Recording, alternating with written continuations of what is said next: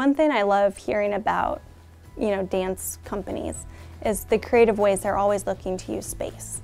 and use costuming and use design to tell a story. And in some ways, ballet can be more difficult because you don't have words, you don't have dialogue or song or,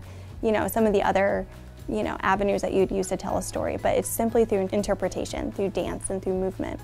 And some of the ballet directors we've worked with have said, how do I maximize the space? And that's where I think projections are such an asset to ballet companies, because instead of having 3/4 of a stage, let's give you the whole stage to tell your story. Let's give you the space to spread out and the imagination to not just work with, your traditional backdrop, but to animate it, to give it some life, to not take away from the story that your dancers are telling, but to add to it, to really enhance it and make it carry even further with the audience that you're performing for.